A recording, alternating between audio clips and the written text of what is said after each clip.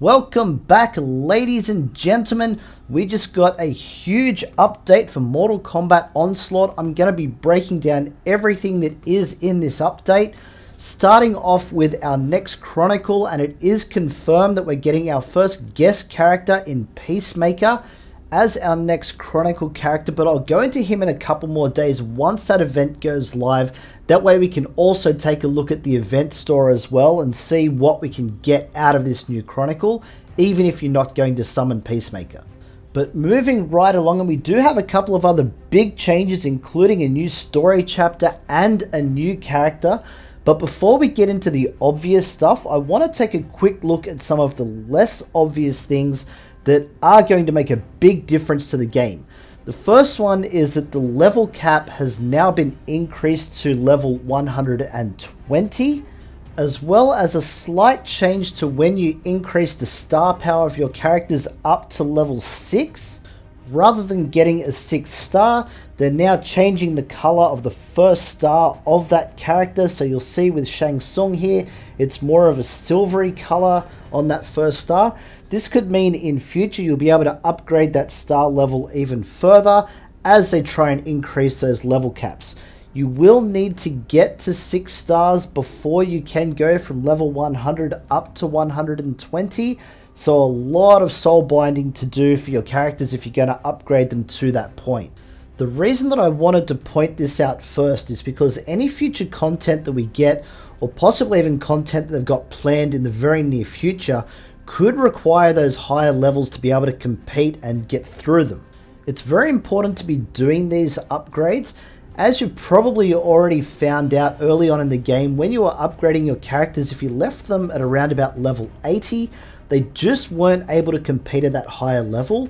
But now that there's a lot more access to things like XP and gold, you should be able to get those characters at least up to that level 100. Once you do get them up to 6 stars, you should really be thinking of getting them up to that level 120 as soon as you possibly can. And speaking of new content, we now have access to chapter 7 of the story. This time it is Shao Kahn's story. And I know a lot of players have probably already put a fair amount of resources into this guy. I see him in the arena all the time. If you haven't really done much with him, make sure that you go into the story first before you do any upgrades, because it will upgrade some levels for you, which means you will be saving on some of those resources. This time it will not bump you up an extra star level, so you will have to do that yourself. But there is nowhere for Shao Kahn to hide in this story mode. You will need to do some decent upgrades to get through this one. So make sure that your gear is at least at level 10 for every piece.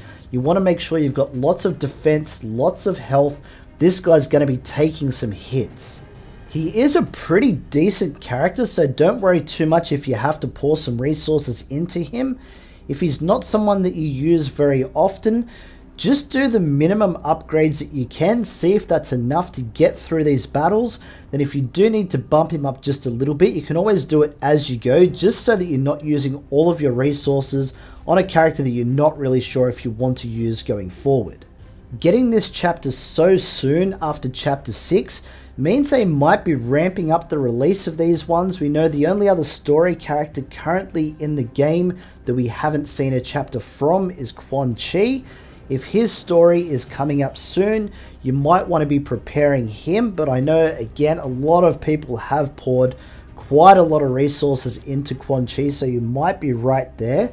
If that is the case and they are ramping this up, it could also mean that we will be seeing Shinnok in the game very, very soon. And I know that that is a bit of a scary concept, because I get a lot of comments from people talking about how good the NetherRealm team is. And adding Shinnok to all of that is just going to make it even worse. But if you think that is scary, I do have one other thing that you're probably not going to be too excited about if you don't like going up against the NetherRealm. Now, we do have a brand new character that is added into the game. She will be able to be summoned the same time that Peacemaker's event goes live. and that is Mad Queen Mileena. Yes, it's always good to get Mileena into the game. I know she is a fan favorite. We've wanted to see a 5-star version of her. Just as a side note, I really would like to be seeing a lot more 3 and 4-star characters added to the game. They're so much easier for the majority of the people that play this game to collect, and it's always good to see them being able to build their rosters and compete on different levels as well.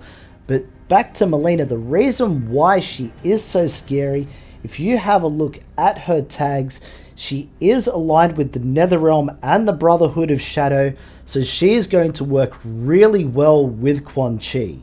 Now I'm going to go through her kit because she looks like she could do a hell of a lot of damage. She is a mind character, she is an assassin, so very good against some of those boss battles and could really get you through the Scarlet one, so she could be worth adding to your roster. But let's take a look at her abilities, and her first auto ability is the Rolling Thunder. They've finally brought this one into the game. If it lands a critical hit, Mileena keeps spinning and hitting additional times for each living Netherrealm ally. If Mileena is in a state of focus, she receives a crit chance boost. Now focus is something that you will see throughout the kit, so just keep that in mind. Her other auto ability is Bloody Nails.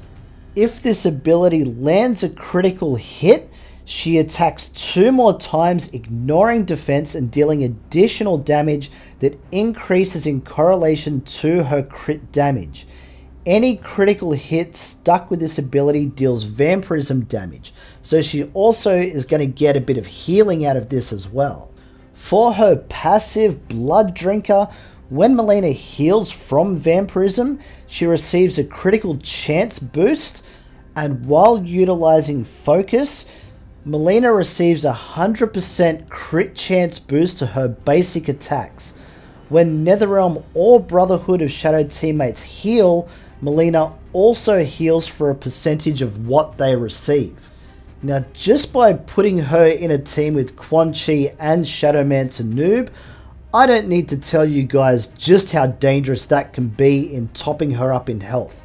If you do come up against her, you really want to try and target her first and get her out of the battle as soon as you possibly can.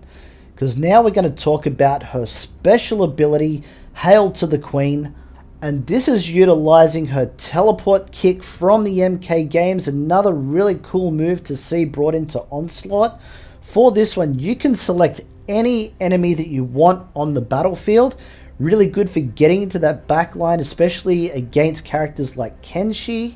And once she delivers that first kick, she'll drop down and deliver another kick, dealing more damage, which increases in correlation to the foe's defense. She will then focus on that enemy, which actually brings into play all of those other things that we were talking about before with focus. If Mileena is enhanced by any ability that grants vampirism buff, during this attack, she completely ignores defense and lands a critical hit. So right now I can't see the actual values of the damage or the cooldown of this move, but this could be a very dangerous counter to someone like Kenshi, which I know a lot of players have been feeling that he's a little overpowered. Maybe this is the counter that we've been waiting for, just to even up the odds a little bit. I like it when they do bring in other characters rather than having to buff or nerf other characters.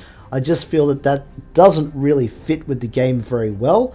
Sometimes you do need that balance, but having a character that can actually do these things can work really well in these types of games.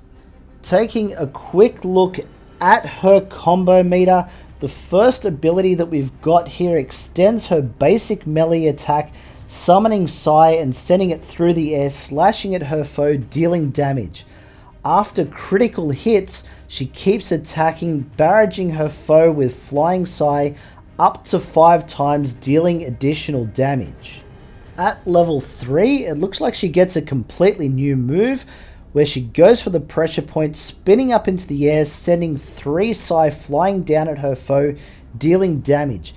Each hit from this move possibly inflicts a stackable marked for a duration. Guys, she looks absolutely amazing. I do have enough orbs to be able to summon her, so when we do the Peacemaker video in a couple of days, I may summon Mad Queen Melina into the game rather than Peacemaker. I don't think I'll be going for him. On paper, Melina seems really good. We'll have to test her out just to see what we can get out of her. I'll try and save up a few resources so we can do a bit of testing there. The only unfortunate thing is that she doesn't have a relic to go with this character. There aren't a lot of really good assassin relics, but I'm sure that we'll be able to find something just to put a nasty edge on this character. So stay tuned for that one. There is one other really cool thing that they have added for this update that we've been asking for so long, and they have finally gotten rid of that stupid 24-hour countdown for your daily claims. They now reset when the daily reset happens, so you can claim that anytime within that 24-hour period, which is definitely something that we welcome into the game. It's so much better for all players. We should not have to miss out on some of those basic things. The other change that you're going to find is in the supplies store. We've got a whole heap of new items in here. Hopefully this gets refreshed a little bit more often. You can see that there are a few discounts in there as well. So from time to time, we might be able to get a better deal on some of these different relics and things like that. Overall, I am pretty impressed with this update. A lot of cool new features coming in. Hopefully we do get some more game modes and things like that in the near future. That would be really fun to explore. But if you'd like to support the channel, a super thanks would be very much appreciated. Other than that, guys, like and sub, you know the deal. We got plenty more Onslaught coming your way. Don't miss out, and we'll catch you in the next one.